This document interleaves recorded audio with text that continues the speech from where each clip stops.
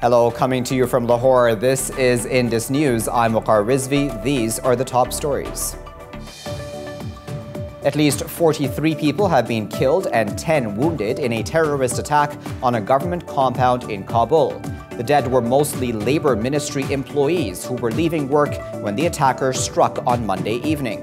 During an 8-hour gun battle, Afghan security forces evacuated more than 350 people.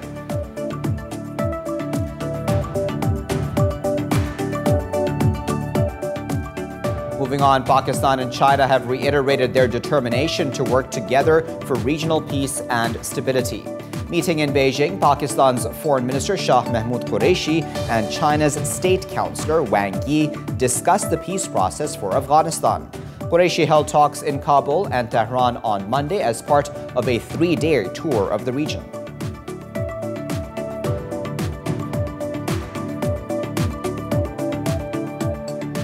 Meanwhile, a U.S. court has ordered North Korea to pay $501 million for the torture of an American student, which led to his death. 22-year-old Otto Warmbier died in 2017, days after being released from a North Korean prison. Next, the death toll from Indonesia's tsunami has climbed to 429. A spokesman for Indonesia's Disaster Management Authority said at least 128 people are still missing.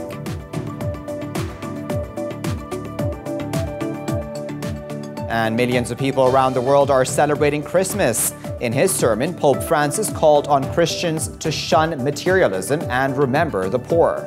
In Pakistan, the Christian community is holding church services to commemorate the birth of Jesus.